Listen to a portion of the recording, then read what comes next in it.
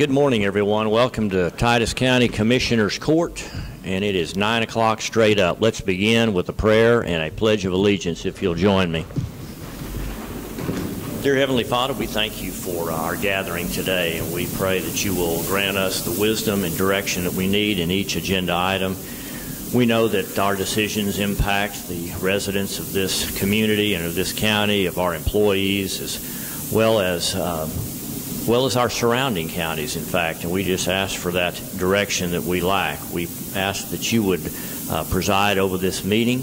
We pray for our first responders, our servicemen and women, wherever they serve, Lord, that you would bring them home safely, protect them while they are on the job. Thank you for this beautiful day as we transition into spring.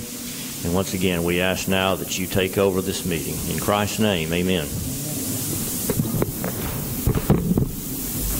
I pledge allegiance to the flag of the United States of America and to the republic for which it stands, one nation, under God, indivisible, with liberty and justice for all.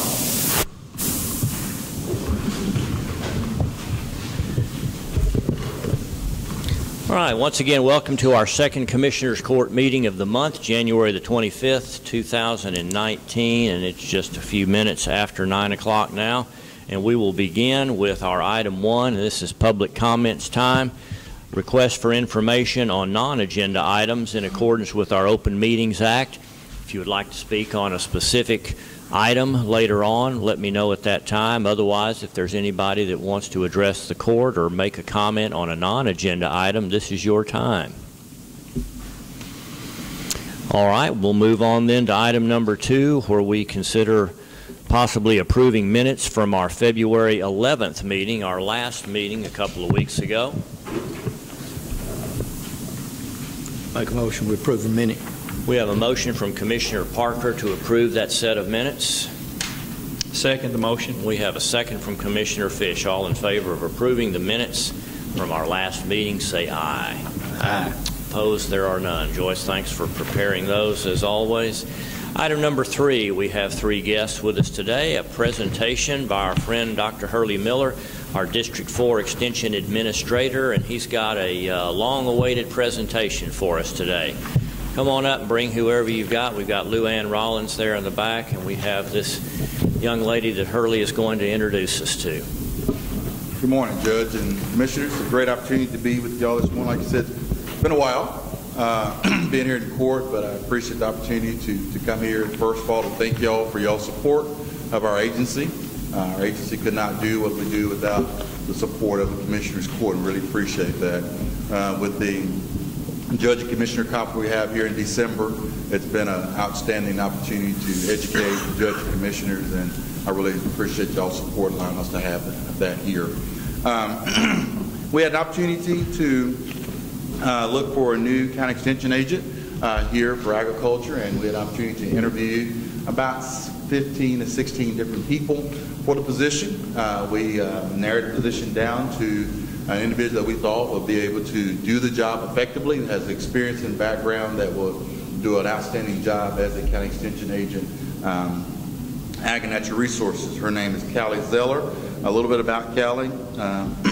She was a graduate assistant at Tulsa State University for 1 year. Prior to that, she was an intern at the Noble Research Institute. Also the summer intern for AgriLife Extension in McLennan County. Her current background is a BS in plant science, plant and soil science from Oklahoma State University, a master's in agriculture and natural resources from Tulsa State University. Clyde has a lot of experience. I think it'd be very beneficial as the county extension agent Ag and Natural Resources here, and come from a long line of individuals in the agriculture and extension world. And so I really think that she'll do an outstanding job.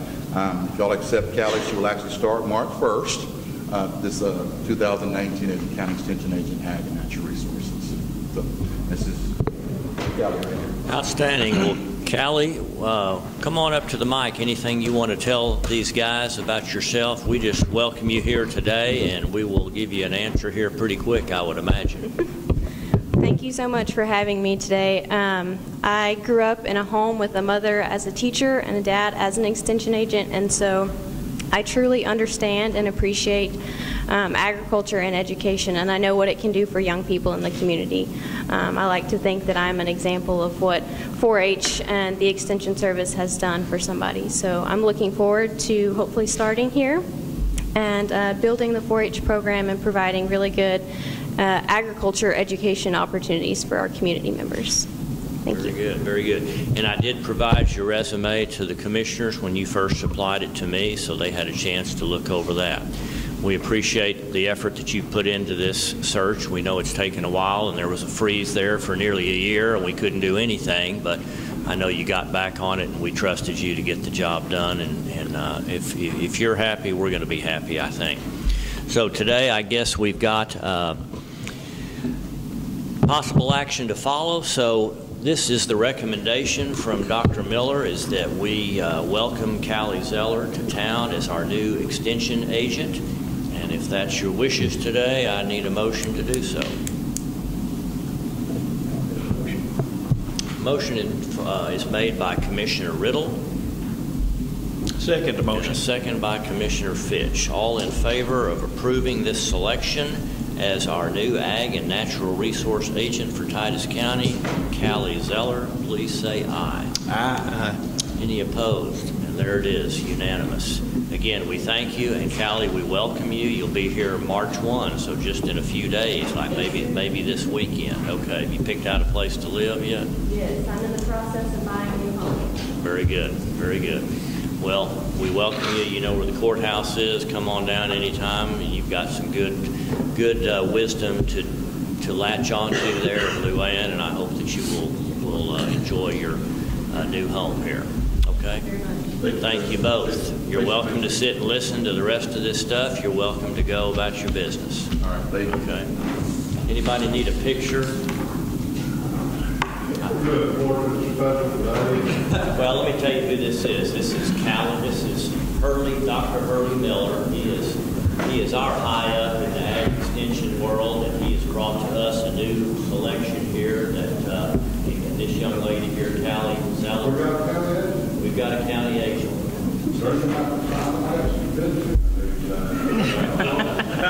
You can discuss that with her later. Do you need a picture? Do you want a picture for now or anything? Okay. I'll let you get that set up.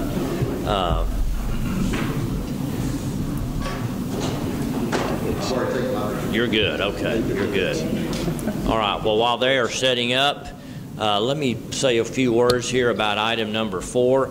This item came not as my idea. This came as an idea from one of our constituents who contacted me and said how much he appreciated the segment that we had each week, that we had our meetings where Roger Ledbetter would give us an update on the roads that were being worked on and what the status of those was and what he was planning to do in the weeks ahead. And he said, I would sure like that if the commissioners would give a brief statement as to what projects that they are working on. So I know this is the first time here today, and you may or may not be prepared, but this is not a non-action item, but this would just be a chance for you to give a minute's worth of instruction to the audience, whether they are here or whether they are listening to our recordings, and tell them what you're working on and what's going on within your precinct. If anybody has a comment at this time, I'd love to hear it from you, but let's plan on this being a regular item on our agenda in the future where you would keep everyone informed. All right? I'll start on this end. Commissioner Riddle, anything that you would like to say at this time?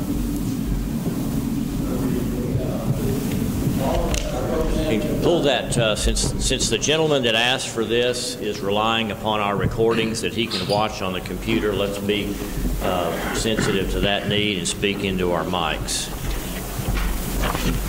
Our road hands have done all the PMs and required as preventive maintenance on all the equipment, change oil, grease them, and so forth. And we've mostly been patching and cleaning ditches, and we've preparing County Road 1450 for seal coat later in the year. The ditches and the culverts, about 5 culverts we put in that needed to be replaced, and getting that ready. that's been about it. With the patching and the rain keeps coming, so it's a constant battle to fight that. Okay. Thank you. Commissioner Fitch. Well, my guys, we've been out PM and getting all the oils changed in our pickup trucks and dump trucks and equipment, and we've got a lot of supplies ordered to change in our tractors. We've been patching the roads and keeping them passable, getting ready for some projects this summer, tearing out some soft spots and smoothing up some places that'll be ready to seal coat for summer. We've picked up all kinds of trash and debris. Probably in the last 6 weeks, we've probably picked up 30 tires in my precinct. It's crazy, all the tire dumping going on. So we're all out together this week, the whole county, tearing down the stockpile out on 271 North. So we have a time limit. We've got to get that moved. So we're going to try to get most of it this week. What that means. We got, from the state gave us 9,600 yards of wrap, reconstituted asphalt at the pile out on 271 North. So 1,800 yards of that is going to be for Chapel Hill School for their bus barn that they're building right now. So the state is going to measure that pile, what's left of it today, and tell us what to leave for Chapel Hill School, and we're going to work together. We're going to try to knock it out this week, unless some emergencies come up, and get most of that gone. It may take 2 weeks, but we have 4 weeks left, and it's got to be gone for this year. And then in October, we'll apply again for another stockpile, whatever that we're required that they can give us from the state. So it's good stuff. We use it for everything. Any particular roads in your crosshair? Well, you know, I'm new to this as far as road numbers, knowing the exact road numbers. So road number wise, no, I'll have to be more prepared for that to tell you. But yes, I've already got some plans for some definite roads we're going to seal coat. Okay. Commissioner Applewhite. Just like the rest of them, we've been patching throughout the county, and we went there last week on 3920 and 1820, and the 3920 we was cleaning out ditches and cleaning out culverts so we could the water would go through, and we're out there today on 3365 replacing 2 culverts out there today. I've been working with or trying to locate a tank. I've got a big tank. It's a 8-foot, and I'm gonna have to go back with a bigger tank. Probably gonna be closer to 10. But I've been trying to get prices and all for this. The whole bottom of this one is caved off, and or rotted out, and it's beginning to sink on each side. So the 8-foot tank is now down to about 7 on that one end, about half of it, and so it's beginning to sink. So I've got to get something done about that. That's on 4325. Still got to get with the landowners on each side, because we've got to do a little work on both sides there in order to get that prepared and ready. We have been picking up limbs and cutting a few trees that were leaning out over the road that were at some point going to fall, and been trying to get that taken care of before it did happen, get called out at night or something. We installed a culvert on one of the roads that I'm ready to seal coat. This culvert had a limb that was taking half of the culvert that had grown all the way through it, so we went ahead and replaced that where we wouldn't have to dig it up after we seal coated the road, and that was County Road 4550. So we've also been patching and trying to get everything up to and hold it in place with all the rain and all that we've been having. All right. Thank you. Hey, Judge, the one thing I remind everybody, any work y'all do on any roads that we can apply towards that bridge deal, please identify it and get it. This one, Carl, that I've got to replace that tank in is it's on the list. Good. So it may take up the biggest part of mine, because it's going to be about probably the way it's looking right now, somewhere around $15,000 to $18,000 just to replace the tank. Okay. And that's not counting the equipment and all that we'll be using. That's just the tank and getting it in. Because we'll have to have someone to set that tank for us. We don't have anything that'll handle that size tank. And so we'll have to have someone to set it for us. That's good. All right. Thank you. Item number 5, discuss the maintenance barn supervision with possible action to follow. I had been asked by a couple of commissioners to put this on here just to review what we have decided previously regarding supervision over the maintenance barn. Dana or Jimmy, would you care to comment on this? Well, we back, I don't know exactly the date, but November, December, I believe. Here it was. Yeah, November the 19th. Yeah, I was thinking it was somewhere back right after the unit system was voted out. We decided to let Dana, he's not overseeing the maintenance shop. He is just a go-between for the rest of us because he's right there handy. If they've got something that they've got a question about that they need to refer to us about, then they can call him and he can get in touch with us or whatever needs to be done. Or if something needs to be picked up and they haven't got time to go get it, then Dana goes and picks it up for them. That's been in question, and we just felt like that it needed to be clarified that it was an action item, that we did do that, and that Dana was the go-between, not actually the supervisor of the maintenance shop, but the go-between for us. Let me read. This was from the November 19th meeting, and this was one of the bullet points that came out of the workshop. This is how the minutes stated. It says the maintenance barn will go under Commissioner Applewhite's supervision on 12/3 of 2018. Jeff Cates will begin reporting to Commissioner Applewhite at this time. That was the time when we were in transition, and Roger was working out his final days as the supervisor over all county road maintenance there under the unit system, and so the decision was made on apparently effective 12/3 to do that. All right, so how do you see this working? If anybody has anything to say or any problems or kudos or whatever for these gentlemen working in the barn that they need to deal with Dana, I mean, practically speaking, what does this mean? As far as I'm concerned, they have done an excellent job. Anything that I've carried up there, they've worked on several pieces of my equipment, and they've got it out in a timely manner. And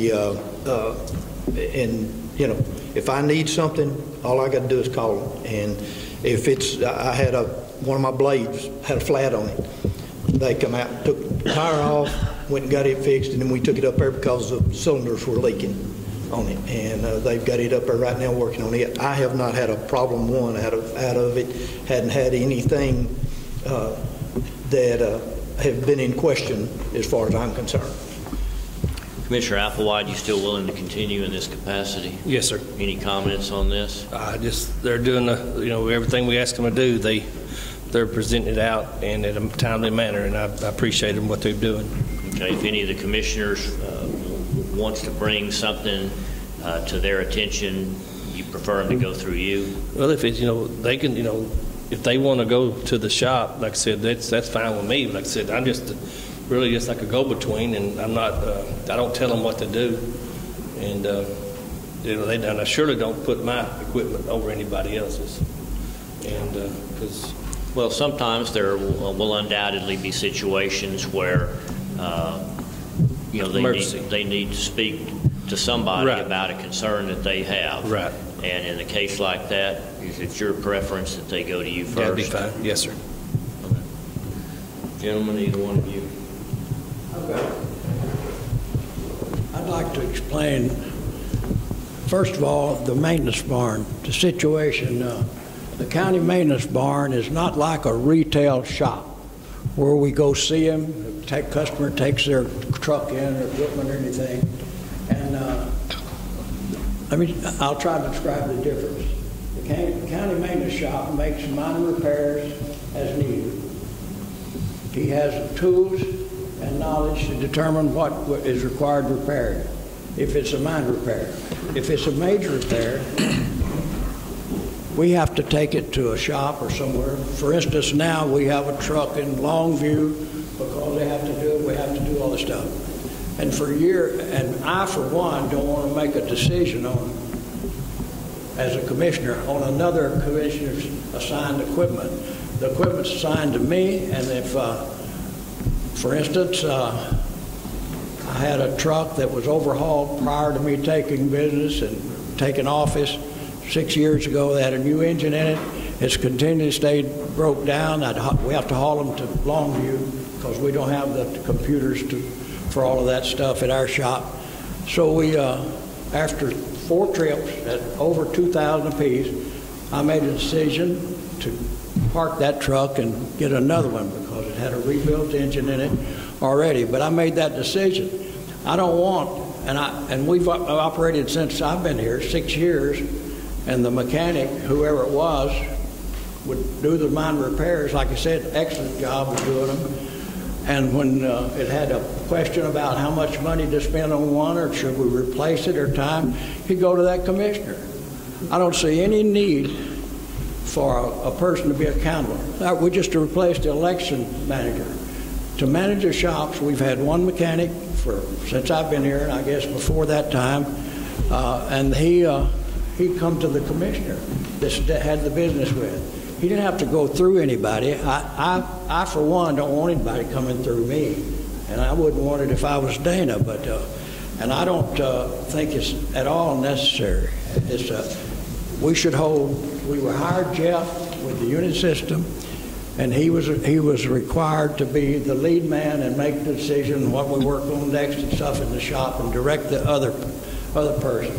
I think he's perfectly capable of doing that. I think he's perfectly capable of coming to the commissioner that he needs to talk to about a piece of equipment and explain to him. I don't know whether this is what it's going to cost. You want to spend the money? And so I think that it's just a waste of time. And I would hate to be the commissioner that's assigned to that. Then I go out and tell my constituents that I can't keep my roads up because I have to manage a shop. I don't think it's necessary. I think that Jeff is perfectly able and capable of being accountable, and everybody should be accountable to somebody. And I think if when he goes accountable to Dana, then he comes to us, I think we lose something, and I just don't think it's a necessary position.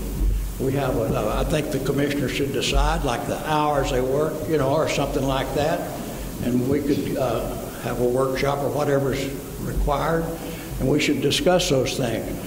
And as far as Jeff being reporting to one person, I don't think that that's necessary at all. I don't think any of us is going to question his ability. None of us are mechanics, and I've never done it in the 6 years, and I never even heard of anybody having an operation like that.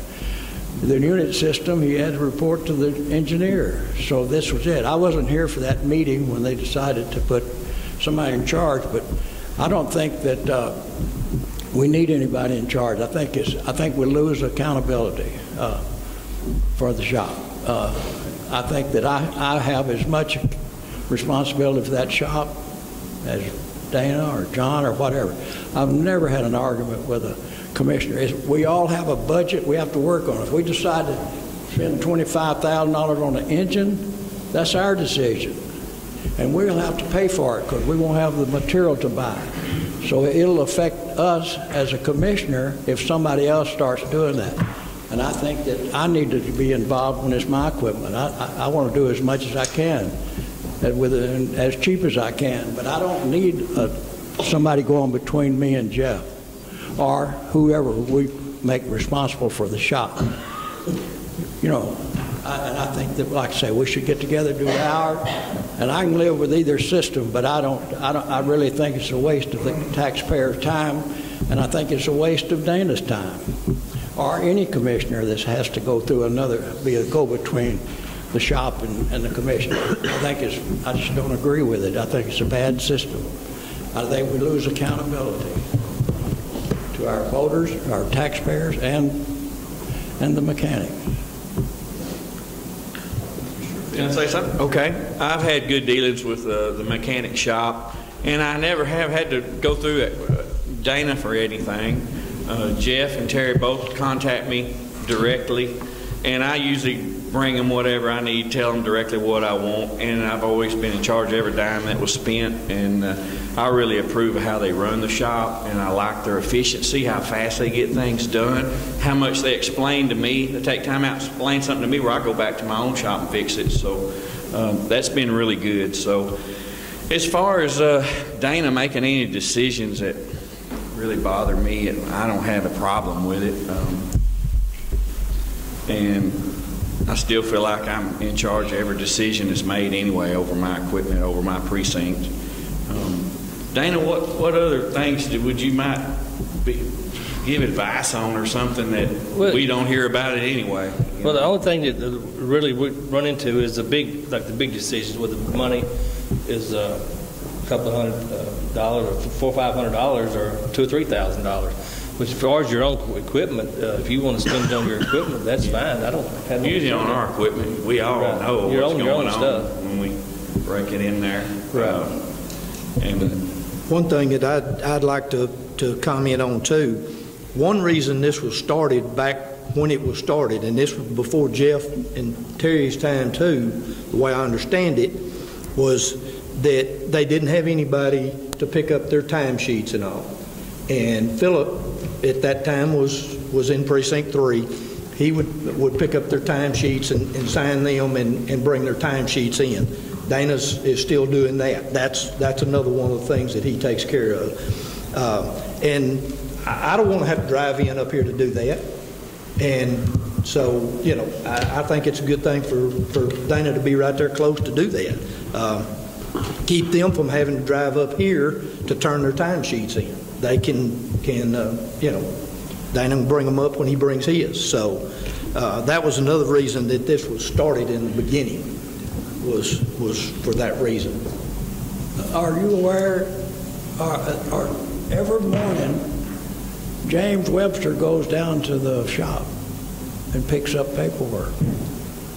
Why do we have to have somebody else to carry the paperwork to the office? He gets all kinds of invoices and paper and brings up here. Every morning he goes to that shop. So I don't understand why that's a factor at all. Well, it run pretty good like the other way for, like I said, 6 years. I never had a problem. I never seen it. And like I said, I'd hate to be a commissioner and my constituents and taxpayers talk to me, and I wouldn't want to tell them that I had to run the shop or be involved in the shop or go get parts for the shop. You got parts people all over this world. Like I say, we get a lot of things we should discuss as a group. In other words, we have you know, what time the mechanics start and stuff in the morning. I disagree very bad. Why at 6 o'clock in the morning? You're not going to get any parts delivered at 6 o'clock. I think they should be there when the people are.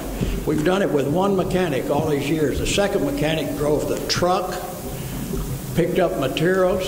Ricky Joyner did. He did all of the sheriff's cars, all of their work, tires, everything. He did all the tires on the equipment. If you had a backhoe tire or something like that, he would take it off and either get it fixed. For years we've had it, for 6 years, until now we've got 2 mechanics, and we still do the same thing, the same amount of work. If it's a major thing, they send it to somewhere that it needs to be done. We don't have the computers. With several more pieces of equipment now than we had then too.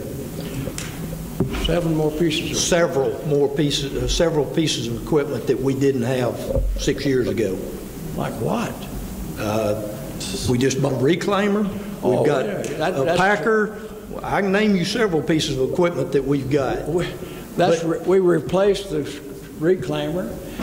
We didn't use one of that dump truck that I had for we didn't use it. Y'all didn't use it at all. The haul truck, the one that pulls my backhoe around all day, they never used it for the 2 years because it had a problem with it. And I thank God, I think we've had a problem with it for 5 years, but that Terry, I think, fixed that. He found the problem and fixed it about a month ago. And that's there's just things that that I don't think that there's any difference, and it was. I don't think there's any difference that we got other than we just spend a little more money. And I don't think that I think we do need somebody in the summertime. Summertime, we need somebody to help.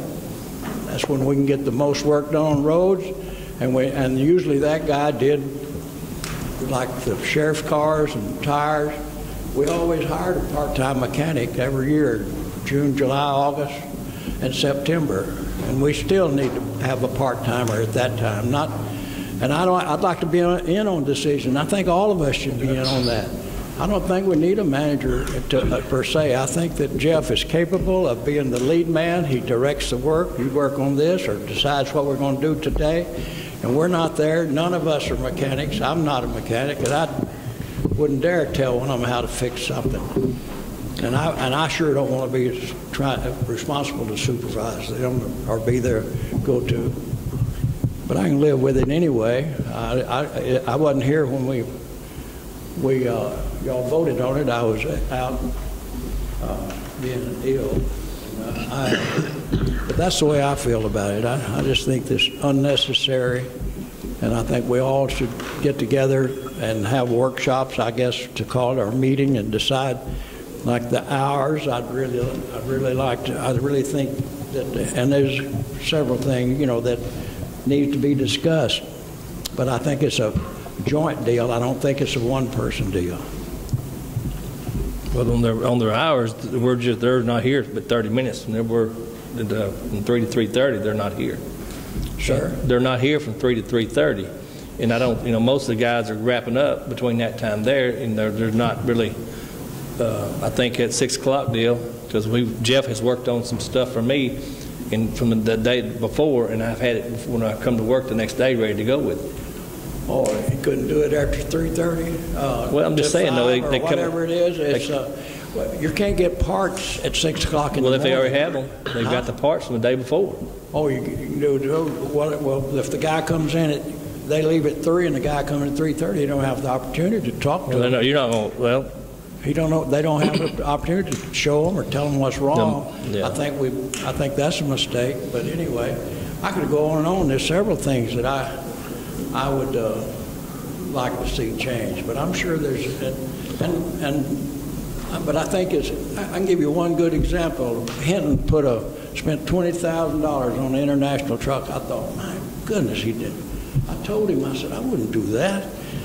Well, listen, that truck runs good.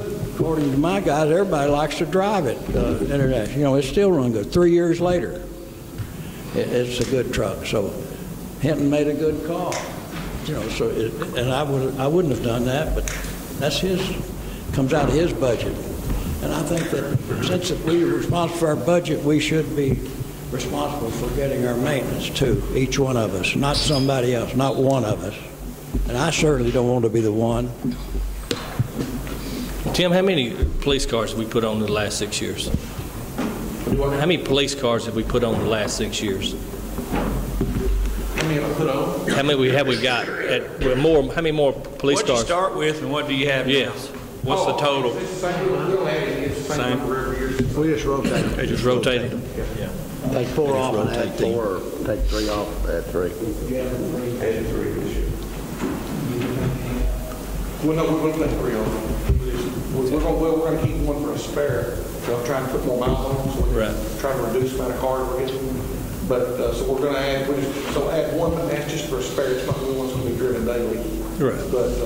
But yeah, we'll be down in 2. So yeah, we did add 1. But like I said, it's not a full time one though. Right. Are you satisfied with your part on this? Yeah. Because I know that it takes they stay pretty busy. They are busy, and they do a great job. As far as the sheriff's department, they got to be their number one priority. Because they're out protecting the citizens, and like I said, I don't make a big decision. If you want to, they got a decision about a truck or something. They just go to Jeff and tell them what they want to do. I don't have no objective with that. Well, I've got this thing on the agenda. It's my understanding that You know, Commissioner Riddle, you were dealing directly with these guys when they felt like they were responsible to Dana. I think that's primarily what got this started. If everybody has a different opinion on how that shop is run, do they have 4 bosses? Is that how you would envision it? Is it better to have 1 boss? I don't know. I have nothing to do with that shop, but it seems like an awkward situation to me as an employee if I'm having to answer to 4 different people, all with 4 different opinions on the quality, the timeliness of my work, how much time I spend in the office or the computer or in the shop or away from the shop. You know, I would like to be able to deal with 1 person. That's just me. And I think that I agree. And I think the person should be Jeff. And I don't think we should go behind Jeff's back and tell somebody else or tell somebody else what. I think he should be held responsible. By who? By all of us. They're accountable. Your election commissioner, who's he responsible to? Your manager for the reflection. He's responsible to several different people, 4, 5, 6 different people. What's wrong with Jeff being responsible to 4 different people? It's worked for the last 6 years, no problem whatsoever with it. So why shouldn't he be held accountable? I don't want to be held accountable for what the shop's doing. That involves all their budgets and involves mine, and I should be cared. So I think he should be the person that's held accountable, and I don't think anybody should be any commissioner. One commissioner should be different from any other commissioner. Well, you use the example of the elections administrator. No, they don't answer to 5 different people. That's not practically how it works. That we would gather together and make decisions, and I ended up being the go-between between that person. I believe it worked well that way, but I took input from everybody else. That's right. I think that we should do the same thing. Okay. And then we should do, and we could go to Dana if he wants to be the guy, if he wants to be it, but I think we should have input. I think we should discuss with each other. I don't think he should be on a day-to-day basis telling that mechanic to do this or going to get parts from a mechanic. I'm not going to go get parts from a mechanic. They got 100 people deliver everything in 30 minutes around here, and every once in a while you may have to go somewhere. I can understand that, but I think Jeff can go. He needs to go to Longview if we have a problem down there. I went down there. I didn't do much good. Tried to get Dennis to go with me, but it's they Jeff is still responsible to this court right here. Y'all are still the ones that make hiring and firing decisions, so he's got to have somebody that he reports to. So, well, I'm here to guide this discussion here. If y'all want to continue the way that it is and reiterate that, and I'm not sure how much Dana necessarily wanted this position, but he agreed to take it on, and for the time being, he's got it. If y'all feel the need to continue this discussion, you know, discuss it amongst yourselves. If we need to have a workshop time to discuss this, this doesn't seem to me to be a big, I mean, we're not talking about a responsibility that's going to take hours out of your work. No. Are you? If I go down there and I'll just 5 or 10 minutes and see what's going on, and if they need anything, you know, if he can go to Longview, that puts him out of not getting that. We got a lot of machines in there to be getting out, and that's the deal. I'd rather him be working on the machines than having to run to Longview, you know, because like I said, some parts you can't get just from these parts here. You got to have them shipped in or go get them, because you know, summertime, you know, I don't know how it's going to be, but you know, I don't think you'll need more going getting parts, because you need that machinery the next day. You got to have it. Yeah. We all help do that too, you know, a little bit. We're all willing to help, do whatever it takes. Got a good bunch. Yes, sir. When everything's running smooth and everybody's happy, this is a real easy situation. When circumstances come up where one of you 4 is unhappy with the performance in the shop out of Terry or Jeff, I do think there needs to be one appointed person that's going to deal with that, and that one person can certainly take input from the other 3 of you. That's how I see that this thing ought to work. And if you've got a different idea, then throw something out here in the form of a motion. But let's get some clarification on exactly what we want to come out of this agenda item.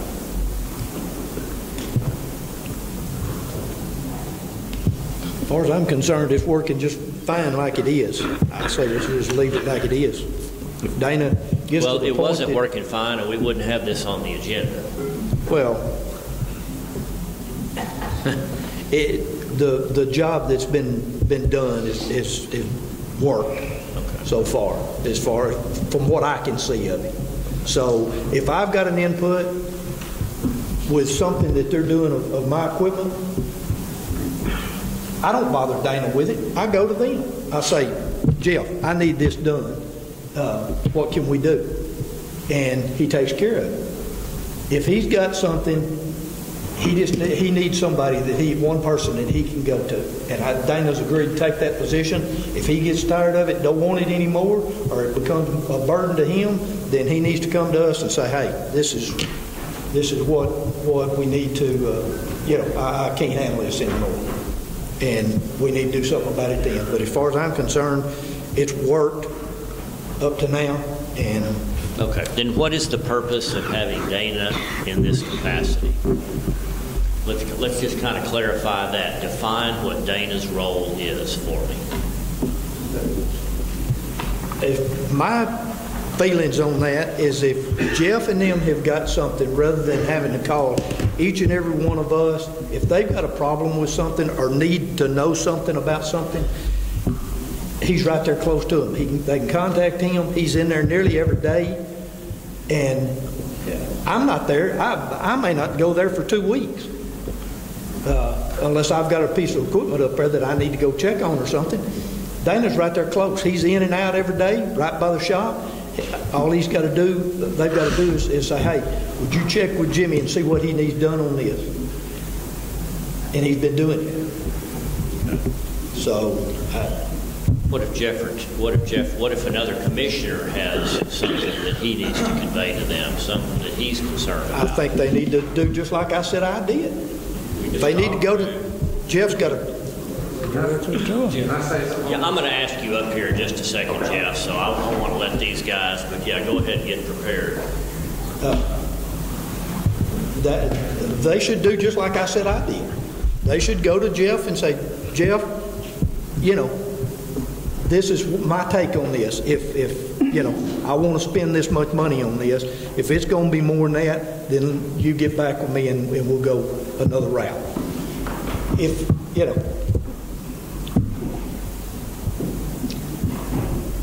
Jeff, you're the one that's,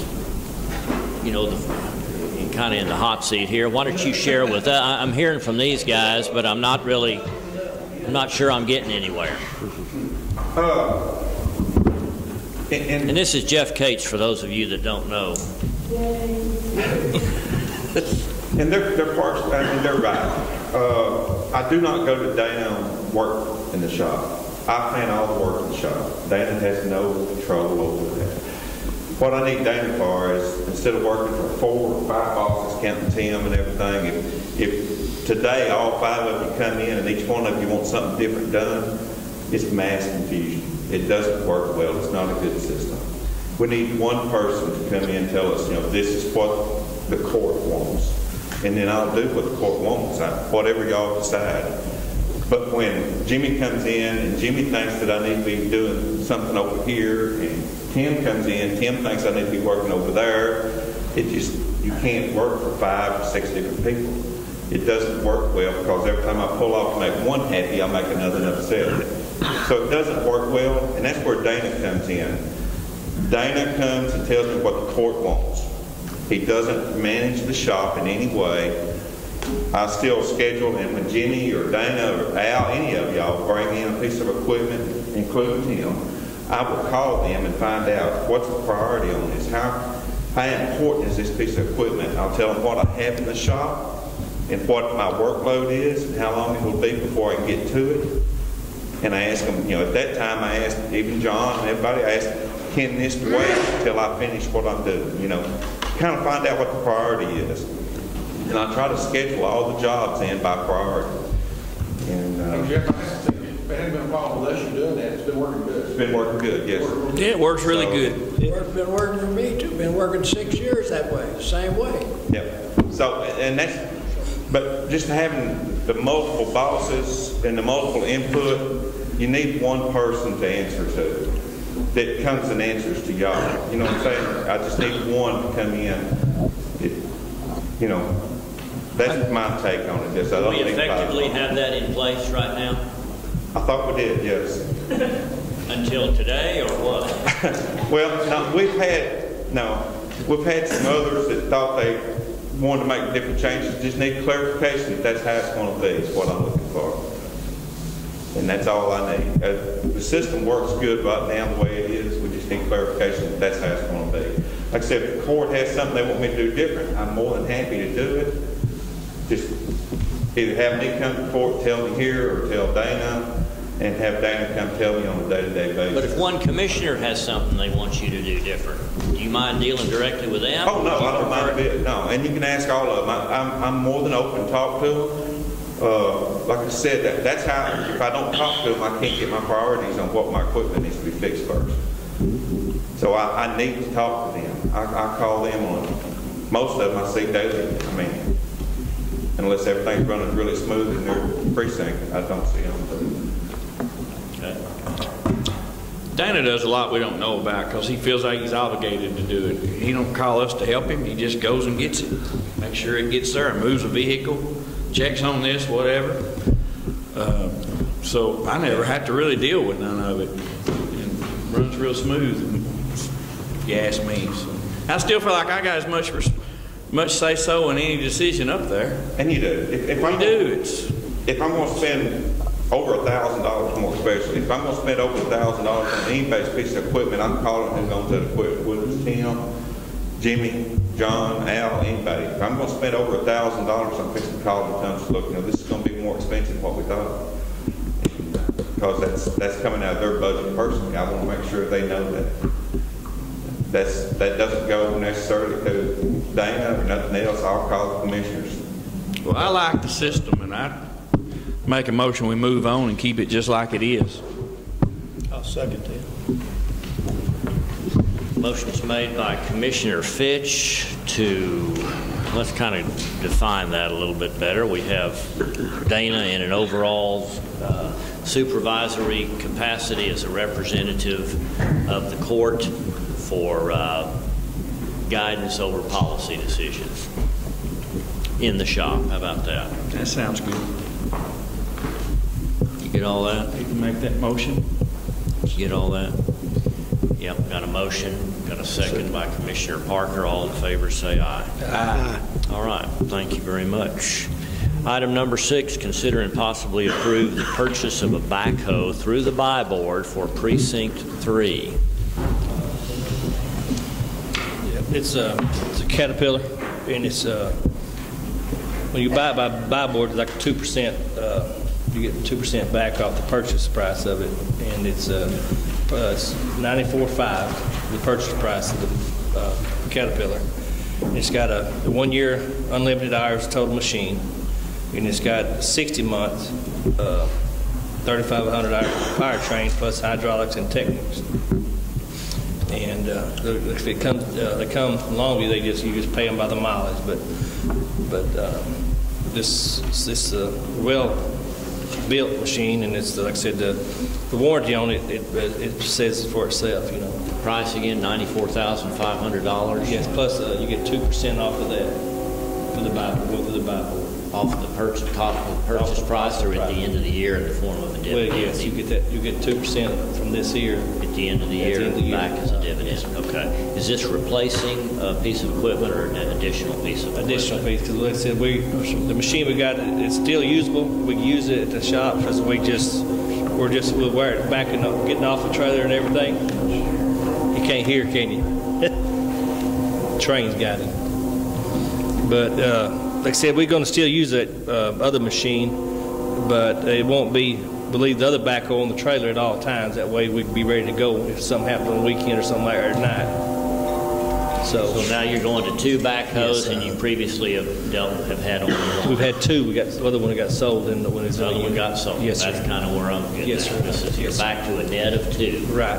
All right. Because like I said, I was going down to get the bar and owls, but it's like the guys go down there, but it's just they walk down there and go get them, and it's just monotonous to have them go.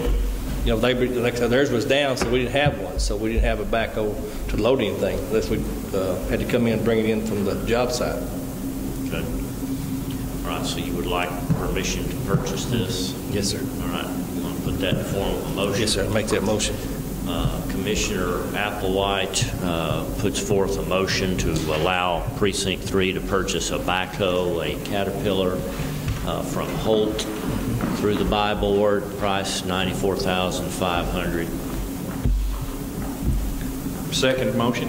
Second by Commissioner Fitch. All in favor say aye. Aye. Opposed? And there are none. All right. First of all, Pam, would you come up to the microphone? I'm going to introduce you.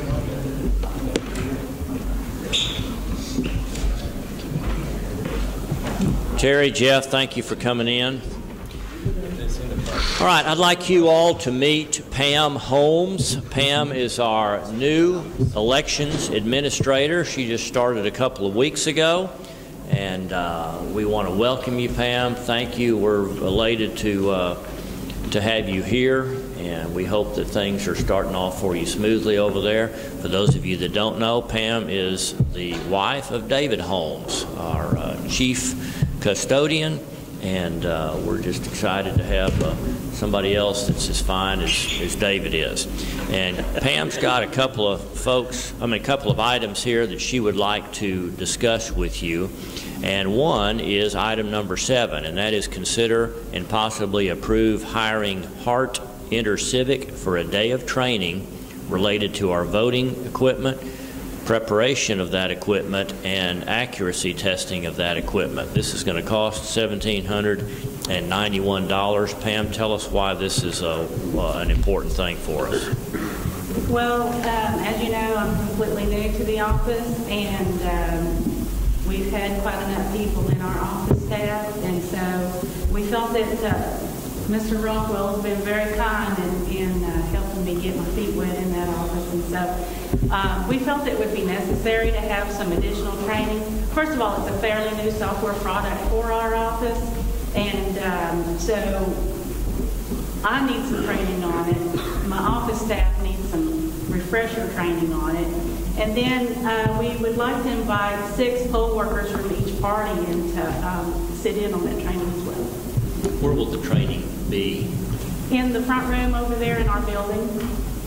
The front room, that being closest to the post office, that big room back there? Yes. Or? Okay. Okay. So there will be, I don't know, about 15, 17 of us in that room. And Hart is the company that manufactures that new equipment that we bought a couple of years ago. Yes. Okay. And when will this training be? Once I get it approved, if that's y'all's decision, then I can go ahead and schedule a training, and we should schedule it for the first part of April. First part of April, so roughly 3 weeks before early voting begins. Okay. Gentlemen, any questions for Pam about this training she's asking for? Would you like to see the proposal? Anybody want to see that? Anything on there we need to know about that you haven't already told us? No, it includes up to 1 day of service. Additional days of service may be purchased separately. Equipment prep, logic and accuracy testing support, and poll worker training is what's included in that. The initial cost was $2,060, and they're giving us a special discount. So it comes up to $1,791. Okay, so that'll be 1 full day. Yes. Okay, need a motion if y'all would like to do this. Make a motion. Motion and a second. Commissioner Applewhite, Commissioner Riddle. All in favor say aye. Aye. Okay, go ahead and get that scheduled, Pam. Thank you. All right, item number 8. Also, Pam's going to tell you about this. Consider and possibly approve the payment of some outstanding invoices to a company called Elections Administrators, or EA as they are referred to, in the amount of $15,620. So tell us about this. I would like for you to take a look at this. These are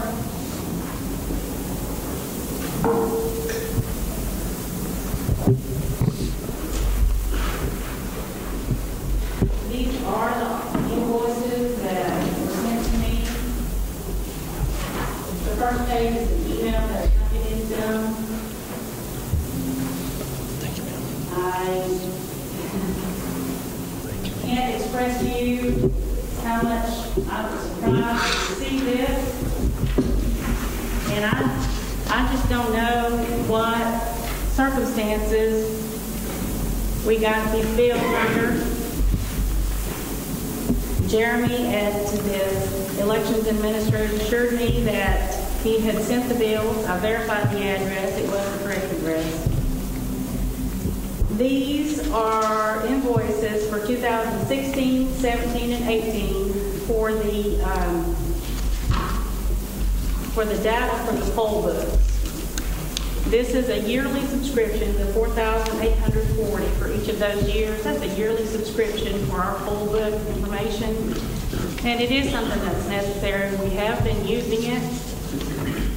And frankly, I don't know why they talk to us on the phone if we've had 3 years worth of outstanding bills with them.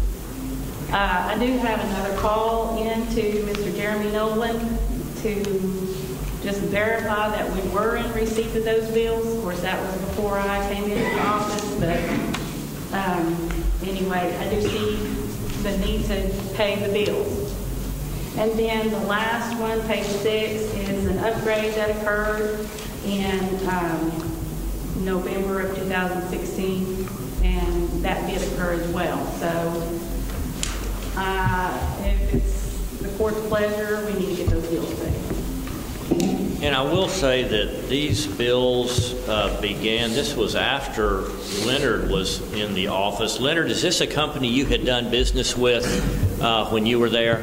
This is not a new company related to that Hart equipment, right? No, sir.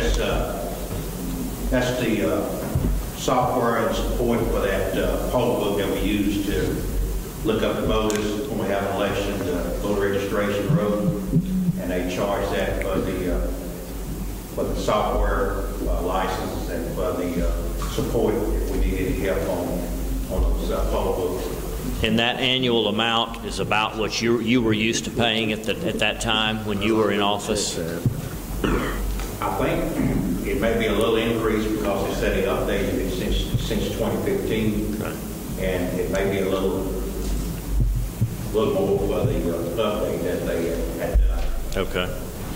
Well, here's 3 invoices of $4,840 each. The first one is dated October of 16, the next one October of 17, and the last one October of 18. Judge, did y'all check with Shelby at my office to make sure they had not been paid? We did check with the auditor. Well, I don't know that I asked her that question specifically. I just wanted to make sure that this was a business that we were used to doing business with, and apparently they are. So again, based on what I know at this point, when our previous election administrator took office, these bills didn't get taken care of. And we don't know why that is. Leonard doesn't seem to know why. Pam certainly doesn't know why. I don't know why. So I'm hoping you're going to see a history of payment of this on an annual basis, and then it goes away for 3 years. And why this company would continue to have such an easy collections policy with us, I don't know. To keep doing business with us year after year seems strange to me, but nonetheless, I guess they've got plenty of money. Pam, where were the invoices sent to? Did they tell you were they sent here, or were they to the auditor's office, or were they sent over there? The address that I verified with Mr. Nolan was 110 South Madison. Yeah, they would send it to them. But I'll have Shelby check just to make sure it was the last time we paid one of these. And we should be able to look at And I would think this would be something we would budget for, although after a while you keep seeing that much money, less money spent. It wouldn't be a separate item, it'd just be an election expense. Yeah. So. But either way, this is more than likely an unbudgeted item for this year, or can we afford this much all at one time? Oh, we can pay it. We may have to move some money around. Well, I know we can pay it, but do we have enough in that budget is the question. I'm assuming there's not enough in here to absorb this all in 1 year. Historically, it wouldn't be, no. Because we just try to put in what we thought we needed based on the year before. So.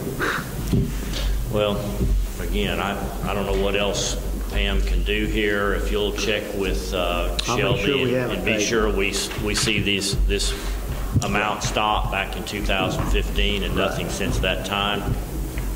And this company is now, are they going under a different name now? Is that correct?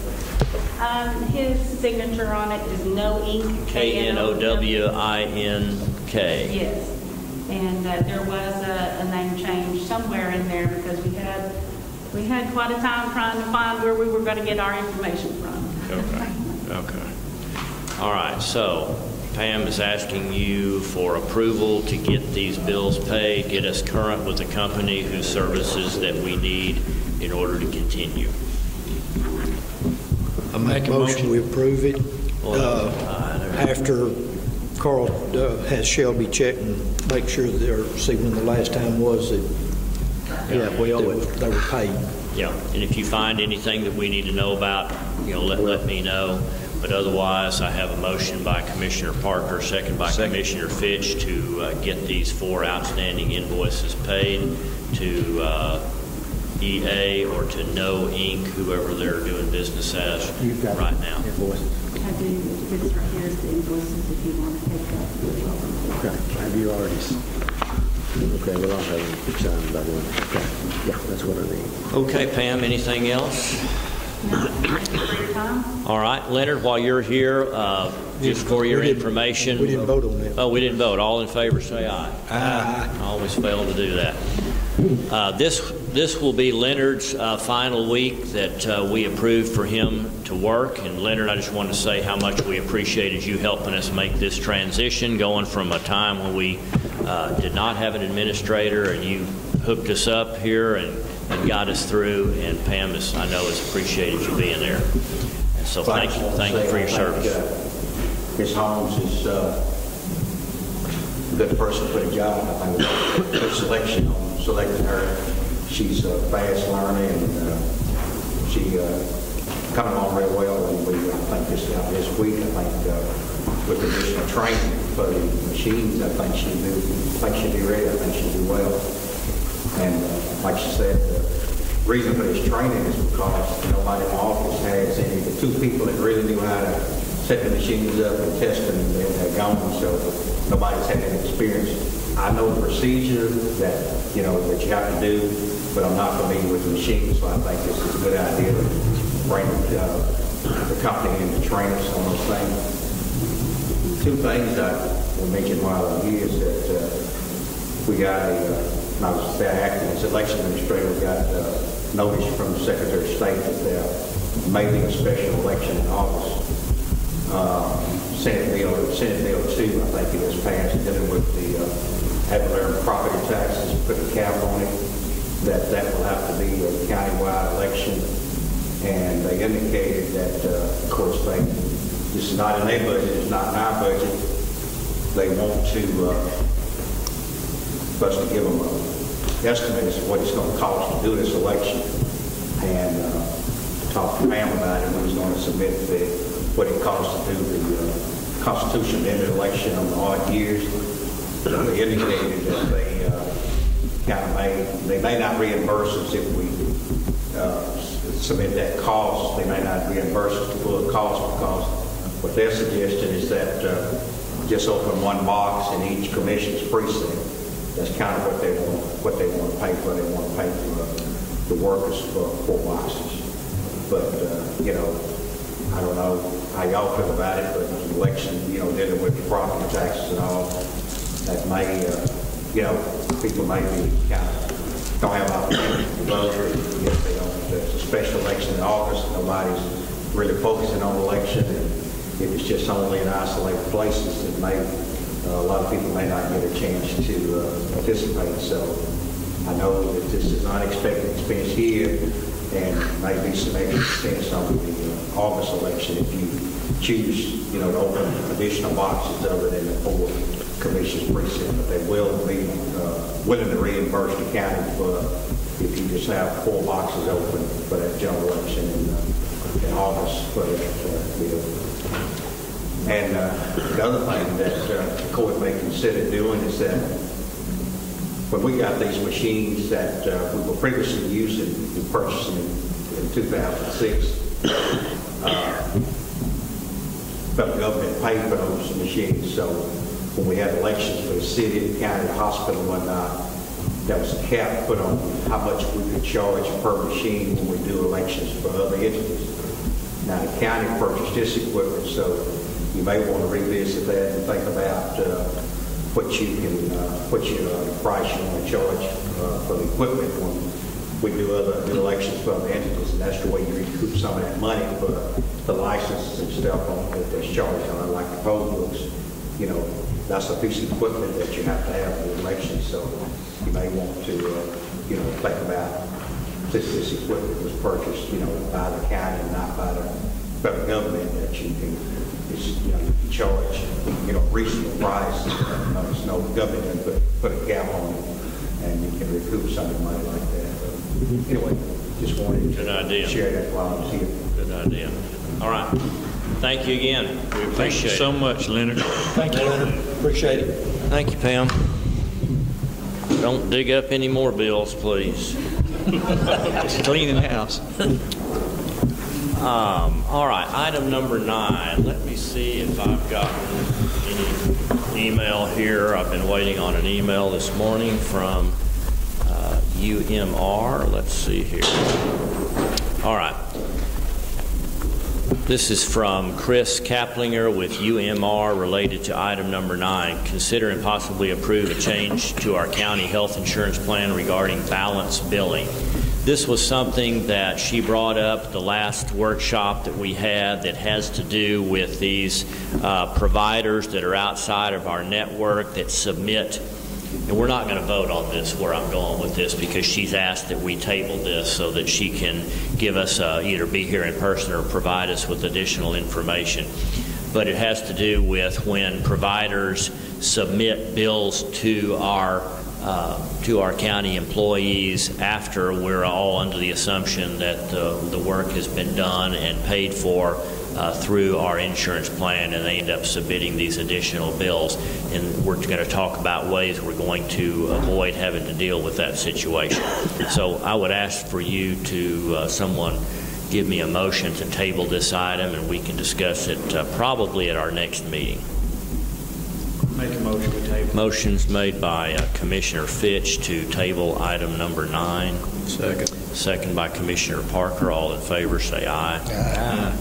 Item number 10, this is a regular annual item that we do. This is where we consider and possibly approve a resolution to apply for 2019 Homeland Security funds.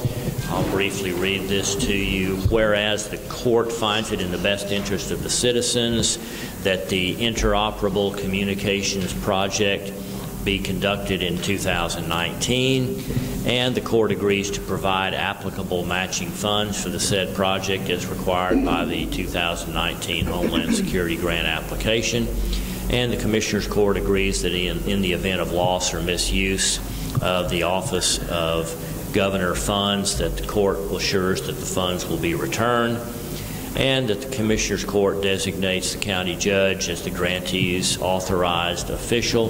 This official is given the power to apply for, reject, alter, or terminate the grant on behalf of the applicant. Now, therefore, be it resolved that the County Commissioners Court approves submission of the grant application for the interoperable communications project to the Office of the Governor. As you'll recall, in years past, this is actually something that's coordinated by Chief McRae for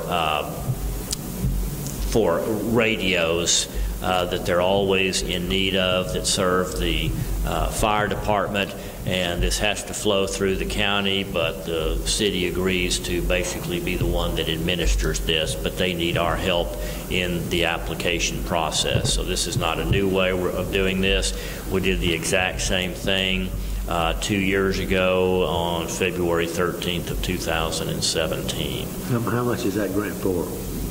At this point, I don't know what that amount is. It's usually $3,000 or $4,000. I was thinking it was more than that, but it may not be more than that. It's not going to buy a bunch of radios, but every little bit helps. So we just need to submit this resolution if you all are in agreement. Again, it will be administered through Chief McRae. Make a motion we approve the resolution. Motion's made by Commissioner Parker. Second, Commissioner Fitch. All in favor, say aye. Aye. This does require your signature on there, so if I can pass that down there to you. Item number 11, consider and possibly approve the reappointment of Francis Neal to the Lakes Regional Mental Health, Mental Retardation Board of Trustees for another 2-year term. Francis Neal has served on the board there for Lakes Regional for as long as I've been in office. She's willing to continue to do this. We need to make this official and approve her for another 2-year term. And if you see her, tell her thank you for her continued service. Make a motion.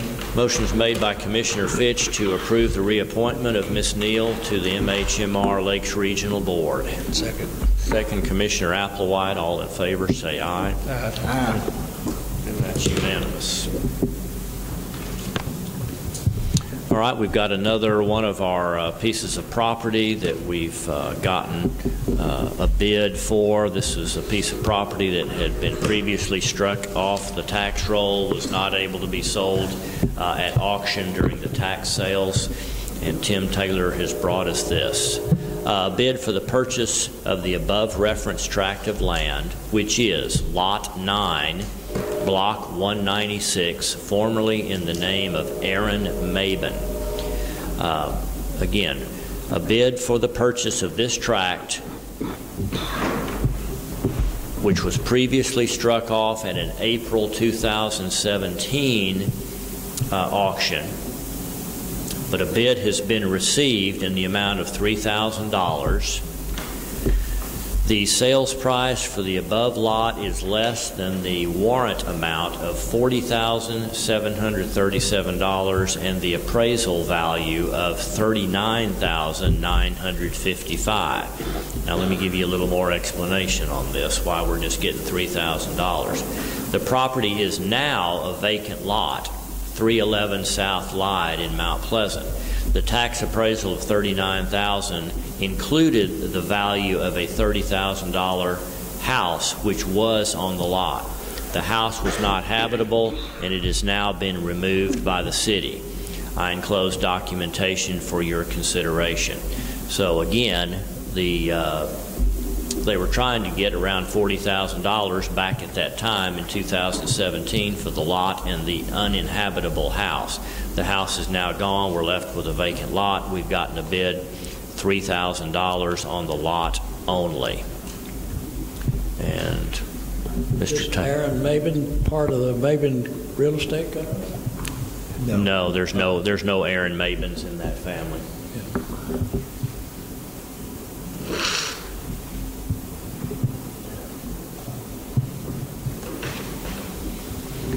All right, what's your pleasure? You can, this is Tim's recommendation, and he needs other support from other taxing entities, specifically the city. And I believe the city has, wants this sold as well. Hopefully another house will get built on this property and get it back up even beyond what it was previously valued for. Make a motion. Motion by Commissioner Riddle to approve the sale of this property for $3,000. Second motion. All in favor, say aye. Aye. And again, that Mr. Mabin was not the one, he was not the one making the bid. He was the one that was the previous owner of the property. All right, I will get that signed and return to Mr. Taylor. Item number 13, consider and possibly approve hiring a document shredding company to pick up and destroy old county documents. We got a call from JP 2's office saying that they were going to go ahead and hire a company out of, where were they out of, Longview, Carolyn? And bring them up, and we said, hold on, why don't we offer this service to everyone in the county and share this cost and make a good showing when this company comes to shred these documents. So we're announcing to everyone, and Carolyn will send out some emails letting everyone know of an upcoming date when we will bring this document shredder up. So anything that you've got that you need to have shredded, as opposed to just simply throwing away, keep this in mind, and Carolyn will let you all know of a date that we all agree on. So start collecting up your documents that need the shredder on a large scale. So if you will allow us to do that, I need a motion so that we can go ahead and hire a company, likely one we've dealt with in the past, that has been quite affordable, and we really got a lot of stuff thrown away properly. Make that motion. Motion's made by Commissioner Applewhite. Second. Second by Commissioner Parker. All in favor of approval, say aye. Aye. All right, item number 14, consider and possibly approve elected officials. This is not necessary. This was a carryover, thinking that perhaps we still needed this, but we do not need this item. So this is a non-action item that we did not even need on the agenda, actually. Item number 15. Here's going to be some discussion involved with this, and I'm going to propose a 5-minute break on this one. I've got to make one quick telephone call. If anybody else needs to make a phone call, restroom or whatever, let's please gather back. Let's make it about 4 minutes here. Okay, it's 10:23 and we're back. And we are ready for item number 15. Discuss holiday pay in the Sheriff's Department with possible action to follow. Sheriff, I'm going to let you kind of give us a background and tell us what the issue that we need to consider and what action you're asking us for. Well, this has been an issue since before I was even sheriff, so it's been a long time coming. So it's something other than not this one. So this is a problem that I've been asked to address, and I think I've come up with a solution that's going to be good for everybody. Basically what happened is pretty much everybody in the county except for my jailers, and then if they leave, even my patrol deputies get the holiday pay or time, except that hadn't been happening with our guys. So to make it fair, what we've done, one thing kind of break down what this means. I mean, let's make it real easy to understand. Okay, it's holiday pay, just like on President's Day. If the county's off, then most employees are off, and they get paid for being off. But my guys in can't fact, be off. all are off except for your guys. Right. We're forced to work. We can't shut down. We've got to be there. And so what happens is when they depart from us, or usually if they, whatever way it happens, they don't get paid. What is our current policy? Current policy? Well, I guess that we just didn't pay holiday time if they didn't get to take it off. I guess is the way it's been. Well, our current policy is, as I understand it, is it's basically treated like comp time. Well, they're supposed to get paid, but it's supposed to be used like Carl, 180 days or something like that. It's supposed to be treated like comp time. And comp time is from working overtime. If you work overtime, then we comp you time and a half. Holiday pay, we were keeping it separate because it's not required by the Fed, so it's a different deal than overtime pay, but we were tracking it separately. And our policy says that they're supposed to be given that time off within 180 days. The problem is in the Sheriff's Department and the jail particularly, they're always shorthanded, and they weren't able to give them the time off. So I've had some problems where when people left, they had holiday pay that was owed to them, that they weren't allowed to take the time off, and we didn't pay them because we didn't have it. That's not the way our policy said. We weren't going to pay it. They either got the time off or they didn't get anything. So we need to address the policy for other employees. Let's say that a commissioner's department or departments had to work on a holiday due to an emergency, and they would be given comp time as well, but they would have to use that within 30 days. 30 days. And we gave the Sheriff's Department 180 days because they were shorthanded. That was the reason for giving them a longer time to do it. So and plus in the jail, we're mandated in the jail where we have to have so many jailers compared to the inmate number. So, we've got to have that number in there. And I don't know if you guys remember, but probably about, Commissioner Pitch wasn't here, but I guess maybe 4 or 5 years ago, I cut 2 positions in the jail when Looney started cutting to try to help out with the budget. So that even made it harder. So there's just not a lot of room because you're in the jail, when you're required to have so many jailers, well, if you let one officer try to take holiday pay, then you got to call somebody else and something happens to, and it's just like robbing Peter to pay Paul. It's just not working. So what I've done is come up with a solution where I believe we can pay the jail. I don't think we need to pay everybody because my patrol guys, I still think we can, more especially since we've cut it now. We've been paying the 12 hours, and actually we probably should have only been paying 8 hours. Well, we haven't been paying anything on it, but that's what they've been given. So what we've done is starting President's Day, we've moved back to where even my guys are on 12 hours and they're getting 8 hours of holiday pay. And then the other 4 hours is working straight.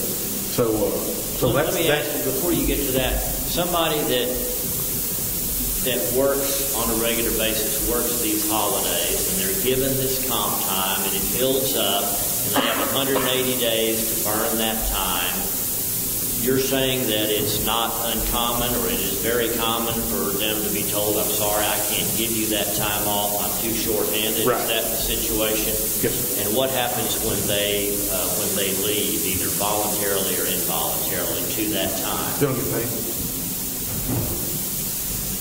So what I've come up with is I believe that we can, more especially since we've cut it by a third, what we're giving them, I believe that we can manage the patrol side good and keep it down. But what it is we can pay for this, and I don't have to ask for any new money at all. What we can do is we can just take money that's already in the budget, and my budget that I don't spend, use that to pay for this, and the problem's solved. We're done with it. And so what I'd like to do is pay the jail as we go, because that's where the biggest problem is. And go ahead when holiday hits, just pay them. Patrol side, we can still keep that down low, more especially since we've cut what they're getting. We can keep that down, so I don't believe that's going to be an issue. But with the jail, I say we pay them, and I can use money that I've already got in my budget, not have to ask you guys for any new money. And we can, and where we use, and the fund that'll come from is actually what we pay them out of, our payroll. Because it takes so long when someone quits or leaves us, it takes so long to hire someone that, like this year, I'll probably give you back over easy $100,000 just on payroll. So what this will cost in the jail, normal would be about $28,500 a year is all. But what I want to do is I'm going to remove the jail deputy pay, knock it down to regular jailer pay. That'll save us about $4.07 an hour. I do need to use $2 of that an hour to pay people that train in the jail because there's so much going on with that. And that still will leave us about $4,300 a year to add back on that 28, which will knock it down to about $24,000 is all it's going to cost us. But I can pay for that out of money. People that they leave, it takes so long to hire, I can actually pay for that within my budget. So I'm not asking for any new money at all. I'm just asking let's just start paying the jail. That's where the biggest problem is. Let's just start paying them guys as we go, do away with that problem. And the patrol side, when they do leave, it won't be much. We can just pay them for their holiday time. And it usually takes 2 to 3 months to get someone hired, so we can more than pay for that out of the time left. So I'm not asking for any new money at all, but I have been asked to come up with a solution. That's my solution. And we don't have to take care of new money. We just use money that's already in my budget that I'm not using to pay for that. So I'm not asking for new money. So you're saying this would apply to only jail staff, not patrol? Patrol, right. You're going to continue to give them comp time and give them 180 days to use that time? Yeah, and it's never going to be zero because of our holidays. And if you give 180 days, they're always going to have a little, but we can keep them under 40. Easy, so that if they leave, and a lot of times if they leave and give me a 2-week notice, we can actually let them off on that and have that paid for before they even go. The patrol side is not going to really be a problem. The main issue, and that's why I wanted to pay the jail. The jail's the main issue. That's where the problem is that they can't. I mean, we just can't let them off because we don't have enough people and we're mandated to keep a certain amount of people in there. And so to be fair to them guys, I think we're just paying as we go and we're done with it. Problem solved. And but like I say, doing away with that position, paying for some of that already, about over $4,000. So it's going to knock it down to where it's only about $24,000 a year after we do the other two from the position that I've cut down to a jailer. So I can pay for my trainee pay and then still give you some money back to add to this. So on a holiday, somebody that's scheduled to work on a holiday, they'll receive their regular pay, in the jail, which is a 12-hour shift, right? Right. The holiday pay, because all other employees are off an 8-hour day, you're proposing paying them on their paycheck for an additional 8 hours. Just 8 hours. 12 correct, hours for that day plus 8. And that's not at double time or at time and a half. That's just straight time. Straight time, 8 hours, straight time pay, and then that's fair. That's what everybody else gets. So they would not accumulate anything in their holiday pay bank. None. We'd do away with holiday pay back in the jail. It'll be done. Judge, the patrol side will still be accruing holiday pay. He's going to try to work that off. Patrol side, yes. But if they don't get it worked off and they leave, we will be paying them whatever they're owed. That's also a change in policy. That's right. Well, you'd have to do it that way if you're going to pay the other ones. You'd have to do it. That's what I want these guys to understand. There's two facets to this. One is going forward, there's going to be pay 8 hours to guys in the jail working a holiday, but based on this list you've given us here, we're taking on some immediate liability to pay these guys when they leave. When they leave, but yeah, we're going to start immediately trying to work on that now that we're not accruing any. We cut it down to 8. That's going to help us a lot. But yeah, we're going to start working on that and try to have all that done within 100 days. Okay. Thank you for explaining that, guys. Questions about this? Do you understand what we're doing here? We did contact some other counties. What were your findings there? Gregg County pays when they leave. They don't pay as they go, but if they quit, no matter how they leave, they write a check when they leave.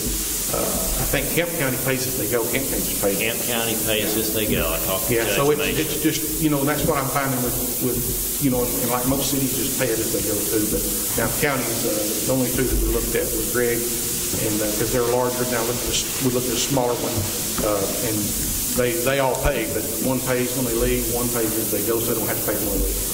So,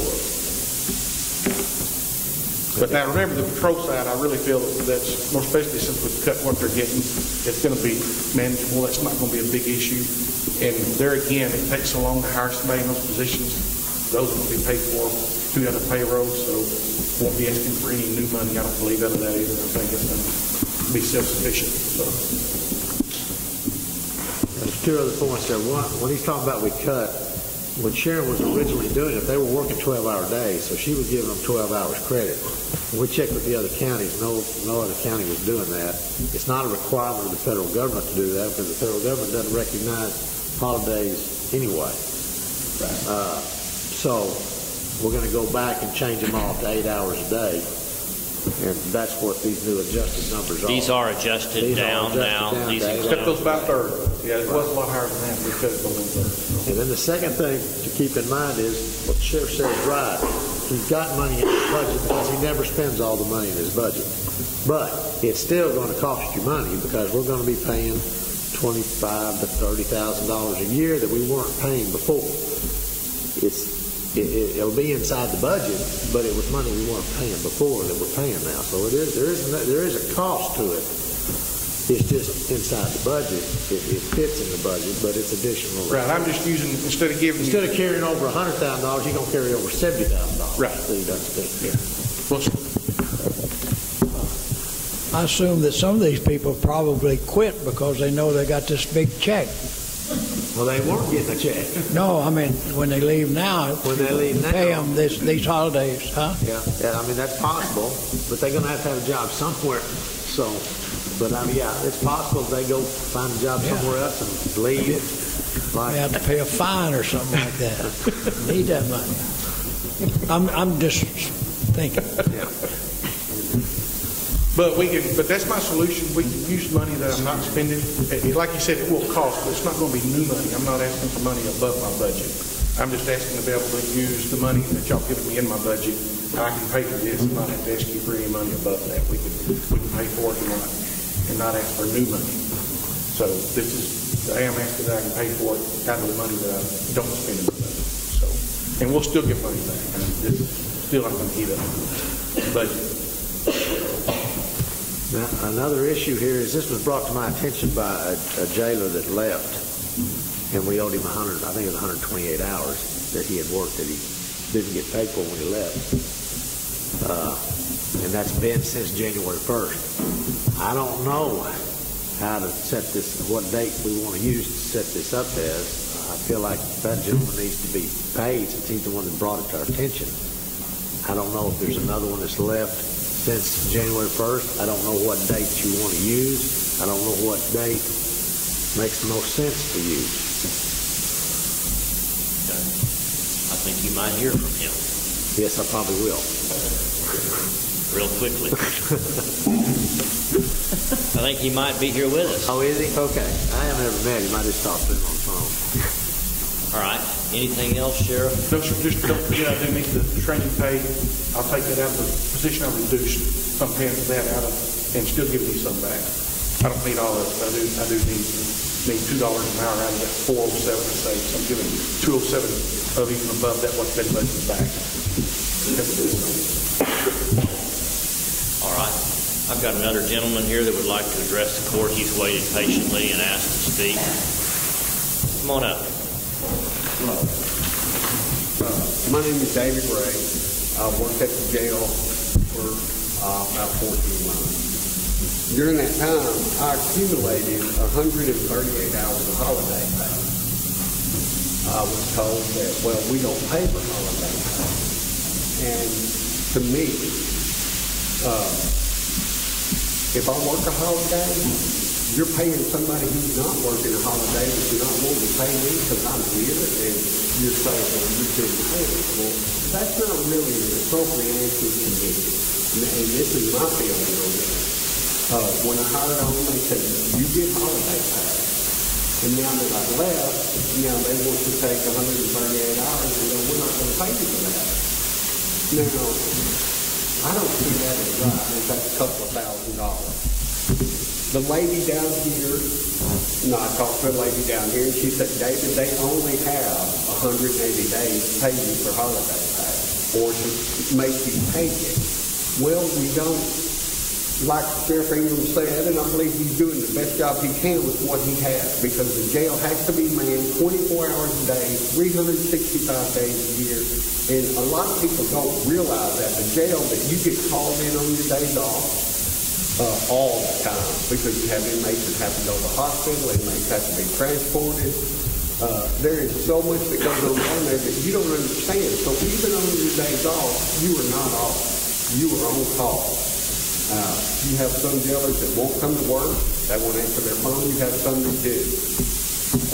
And that's fine. I've always done that. And I just feel like that the 138 hours I accumulated, I know I've been accumulating in the last 180 days.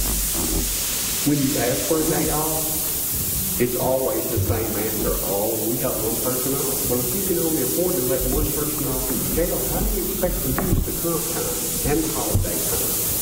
I mean, I had so much comp time that they had to pay me for my comp time down to 80 hours. I had 160 or 70 hours worth of comp time. That's how much they work down there. Which I'm okay. I was okay with that. But I just don't think that it's right that you take my holiday pay and just go, well, we're not going to pay you. I can't see that. I don't know. You know, this is about doing what's right. Anyway, that's really all I have on it. I'd like to be paid for my holiday time.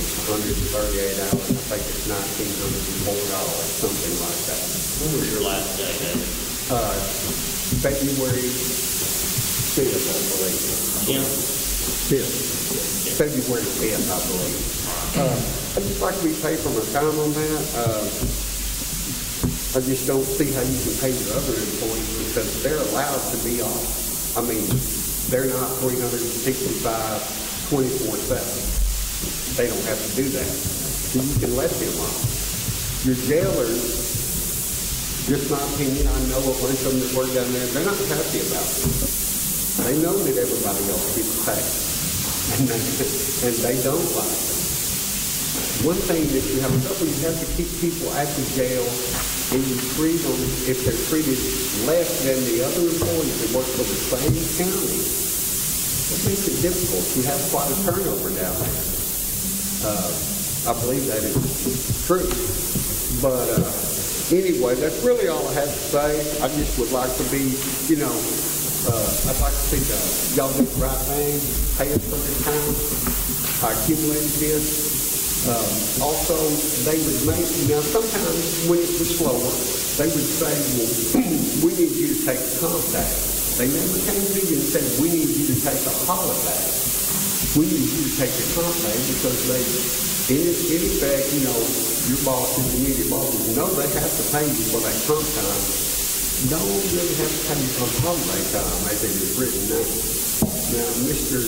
Johnson here says, well, it's all the same thing. And I said, no, sir, it's not. He thought that it was just comp time, but it is not. No, it's kept separate. So, and this is, kind of y'all need to know what's going on as far as, I just think we should be paid for that. I believe I should be paid for the 138 hours that I work. And that's really all. Thanks, Dave. Well, these are policies that were put into place by the Commissioner's Court. We had some revisions in these when we were working through our policy manual a few years back, and I remember this subject being discussed. I remember Sheriff Ingram saying, well, it's tough to give these guys time off, and so that situation has not changed. If anything, it's probably gotten worse.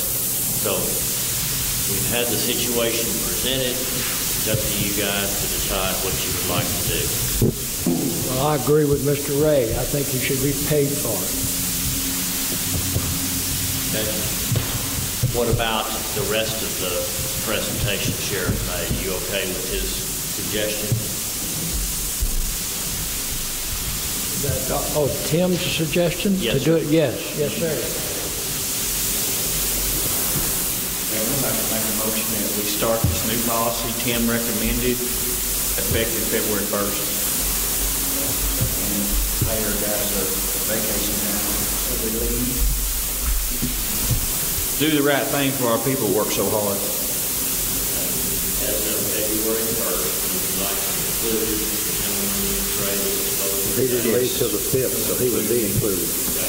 But understand, those hours they accumulated to you were at 12.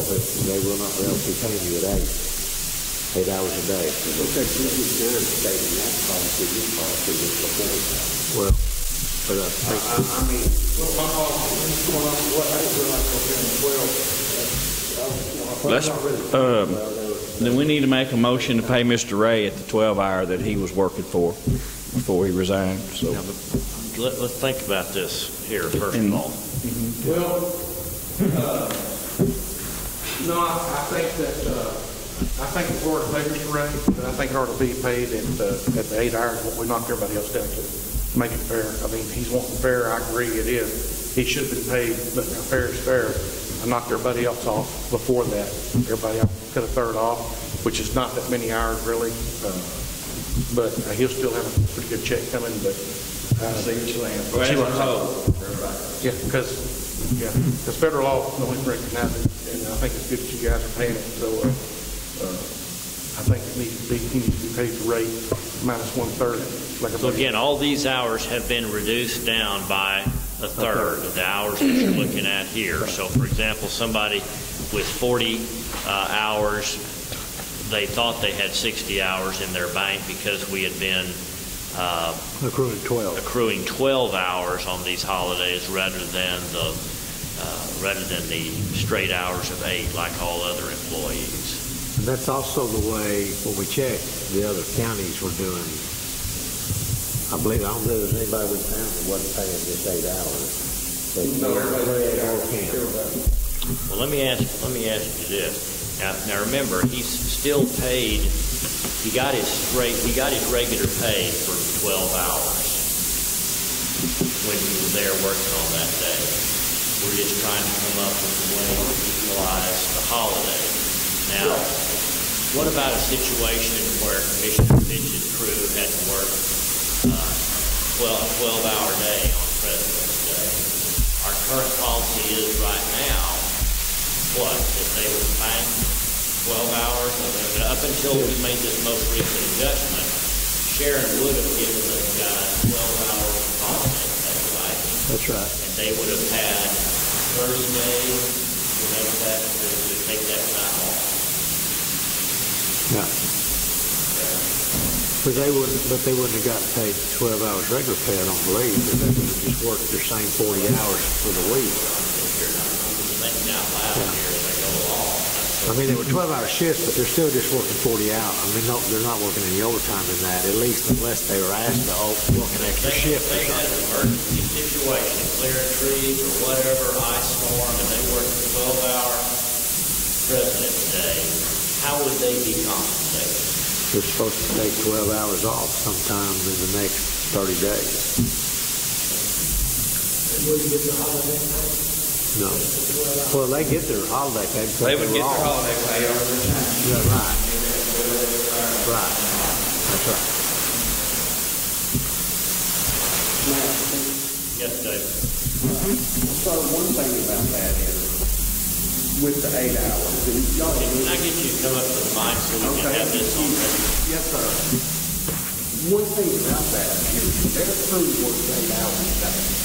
I mean, and the regular day at the Titus County Jail is 12 hours. It's 12 hours every day. I mean, so I'm not telling y'all what to do, but that's what it is. Y'all work 8 hours, y'all like, if they get 8 hours holiday pay, if they come out and make 12 hours, I'm okay with that. You're going to get these 12 hours pay. It's like when you work every day at 12 hours, and you help somebody, well, your holiday's 8 hours. I know companies do that. I mean, I work for U.S. Steel, and they do that so many things. You work 12-hour days, and you got 8 hours holiday time. But you should just know the difference. There is a difference in the way the commissioner's crews work and the way the Titus County Jail works. Because that's a 12-hour day every day. You don't get time and a half. You don't get overtime. Your schedule in your 2-week pay period, the most pay period, sometimes when they have enough people, which is rarely, because you have over 100 people in the jail most of the time. You have to have 4 officers. But you have to have 3, but you need more. You really need 5 because there's so much going on in the jail. Also, so at 12 hours, you're working somebody their regular schedule. See, you're paying them 8 hours holiday. That's their regular schedule. But the jail, their regular work day is 12 hours. So that's something else to think about also. Right, but their regular work week is still 40 or more. I don't have a rebuttal with that. I mean, so he is done. Yeah, I mean, it's just like what you're talking about U.S. Steel. They paid you 8 because you might work 12-hour days, but you still work 40 hours a week. Well, no, sir. Or 80 hours over 2 weeks. Well, you work 84 most of the time.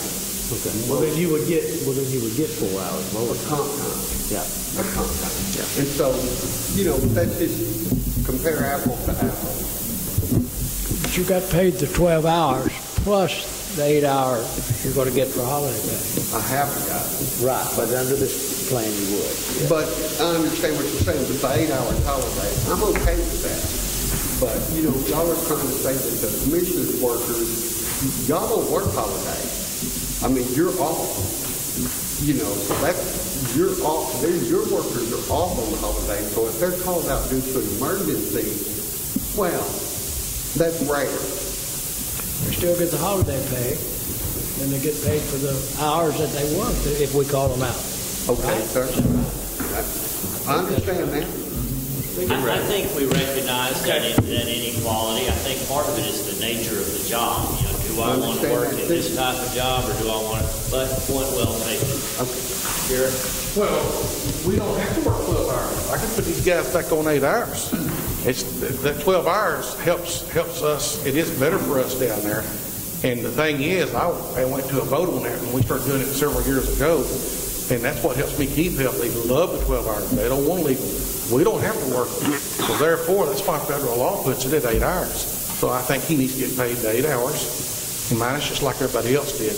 He got paid his other 4 hours, and if he worked 84 hours, then the other is the comp time, or, you know. So he's not out any money. I think, though, that the holiday time, so he still paid for that 4 hours. But I think we need to pay the 8 hours like federal law. If we do pay, like that's all we got to pay. It's a choice that they wanted to go on those 12 hours. We could work 8 hours.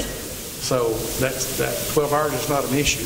In fact, it's a good thing because the people want, because it gives them, even though they work more one time, it gives them more time off with their families, and working the 12 hours, you get 2 weekends off a month.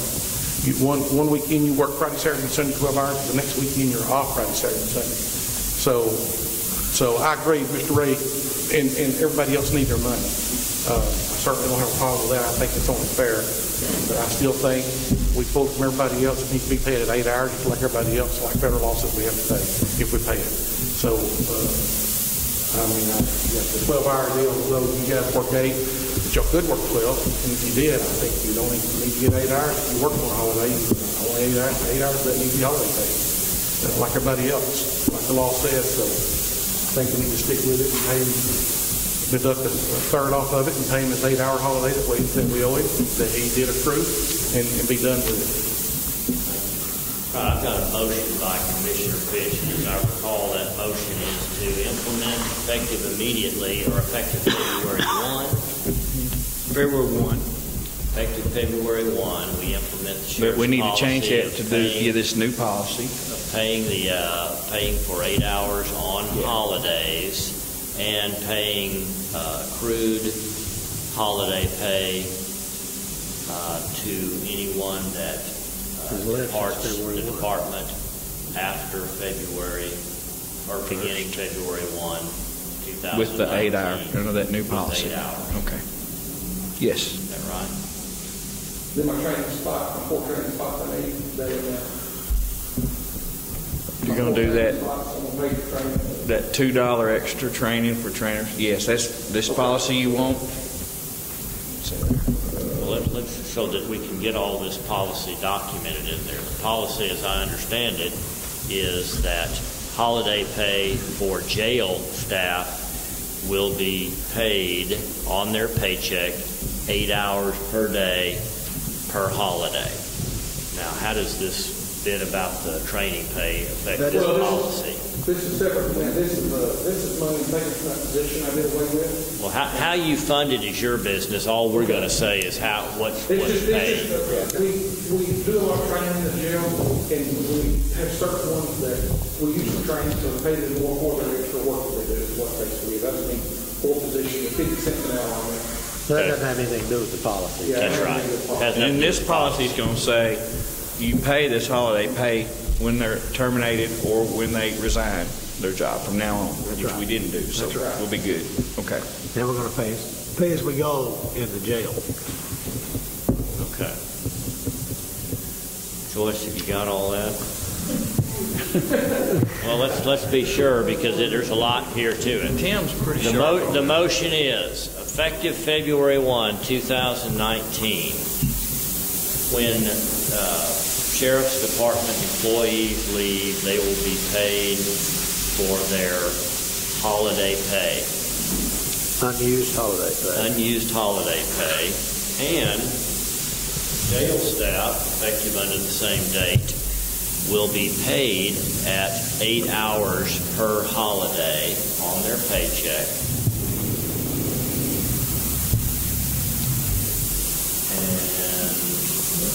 Anyone that has left February 1, 2019 or later will be paid for their accrued unused holiday pay at 8 hours per holiday.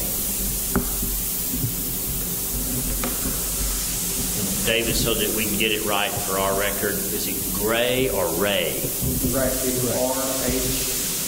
R-H-E-A, Mr. David Ray.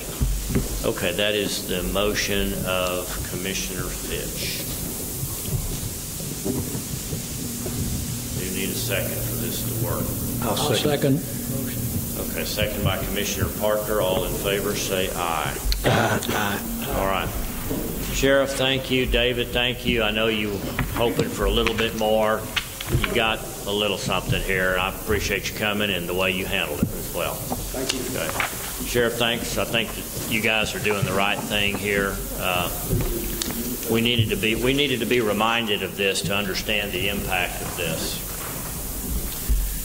Okay, item number 16, approve oral and written reports.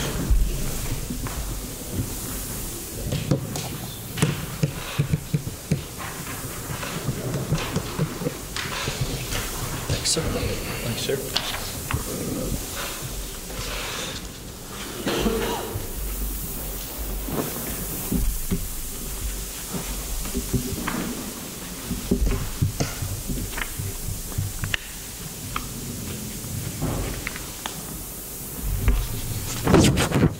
Just a note, I marked on page 2 those INS funds. If you remember at the last meeting, some of them were a little overdrawn because the money was still being moved around. So all the bonds have been paid, and that's the money that's left.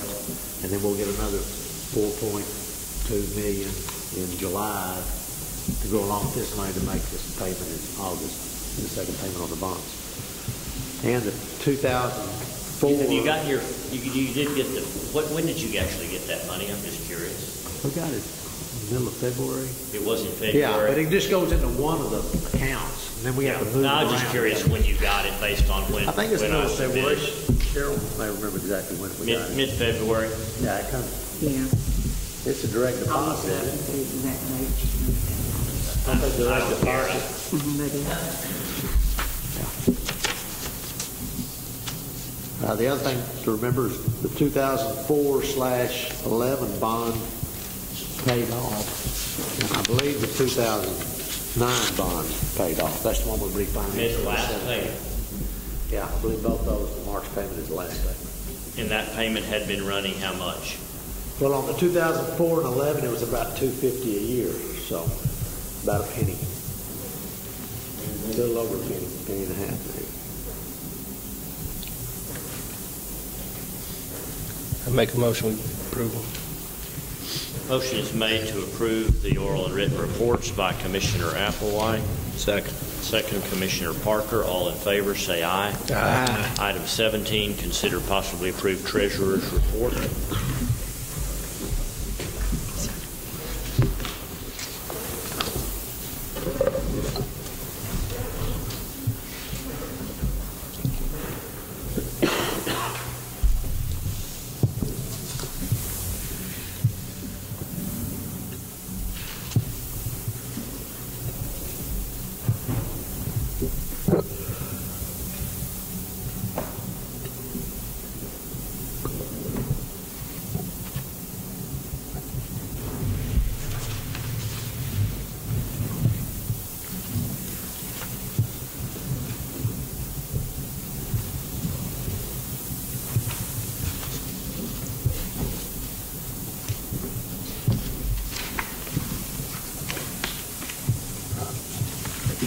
Make a motion we approve Treasurer's report. Motion for approval is made by Commissioner Fitch. Second. Second, Commissioner Applewhite. All in favor, say aye. Aye.